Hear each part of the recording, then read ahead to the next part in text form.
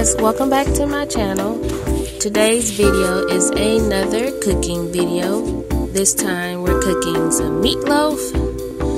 This picture right here you just see an arranged salad I had been eating off of, and I was using some of those ingredients to prepare my meatloaf, to help me prepare my meatloaf.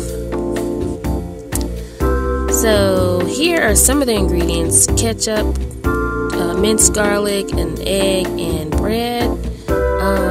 I also used some seasoning, garlic powder, onion powder, and Chachere seasoning salt. I think that's oh, and then I used some brown gravy. I buy it comes in a pack, but I buy the large container. And now this is an old video. I actually filmed this in May, but I made meatloaf again, and I used Italian seasoned bread crumbles, and let's see what else. Yeah, I pretty much kept it the same. Oh, also here I used some dried bell peppers, which gives it more of a kick. So those were all the ingredients that I added to there, and I still do that now. Okay, so here I just mashed up the meatloaf, the raw ground meat, and I added the dry bell peppers and the fresh red and green bell peppers. I like to use both because it just gives it a strong bell pepper flavor, which is really good in ground meat. And then I added some red onions here, and I'm going to add some yellow onions. The red onions are stronger than the yellow onions, so it just brings out the flavor a lot more. And the very last time I prepared meatloaf, I forgot to add the red onions, but it was still really good, so you can go without the red onions or keep it. So now I'm just seasoning the meat with probably some onion powder, and then that's the it looks like I'm adding a lot, but that's the brown gravy mix. And you can add I didn't really measure anything, I just put to my liking, but I know for sure you can at least do like a tablespoon each, since it was a large meatloaf, about 5 pounds of meat. And there I add some chopped up mushrooms. Now I'm adding the minced garlic. So adding a lot of vegetables to your meatloaf adds a lot of flavor.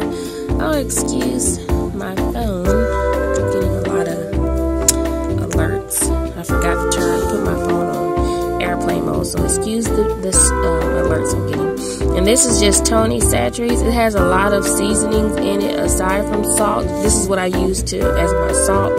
So it may look like I'm adding a lot, but there's other things in there aside from salt. So you have to add quite a bit to get it seasoned pretty well. So yeah, normally I chop the bell peppers I chop them up smaller than what you saw, but remember I said it came from my arranged salad I made that I was eating off of for the week, and I just didn't chop it up. But it doesn't matter, you can have them big or chop them up smaller. So now I'm adding an egg in to keep the meatloaf together. You want to add at least 1 or 2 eggs. This time I added 1, but you can add 2. And I'm using a slice of bread. But the last time I made meatloaf last week, remember I recorded this in May, but the last time I made meatloaf I used Italian breadcrumbs just to give it a little more flavor. Just add flavor wherever you can without having to add salt or sodium. And then I put some ketchup in there. I got this trick from my mom. Ketchup and meatloaf go really good together. I think she would even add a little bit of barbecue sauce to hers, which I do sometimes, but I stopped when I started doing the brown gravy, which I got that trick from my grandmother. And before I started adding brown gravy, my meatloaf was good, but now it just really tastes good. Brown gravy is like a secret ingredient for meatloaf. And you see me here just mashing everything up. I mean, you can use a fork if you want, but it's best to just get your hands dirty and get in there and mix it all together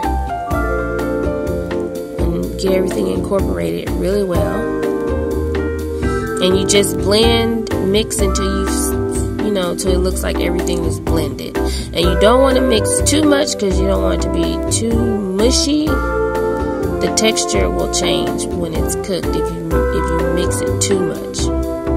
So just mix it long enough to just get all the ingredients mixed together and incorporate it well. And a trick I try to use is not mayonnaise.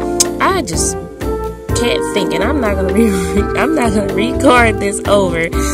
Mistakes and all are gonna be in here. Once the ketchup is blended and you don't really see just blobs of ketchup, that's how I know I'm done mixing. So it's mixed just enough without over mixing.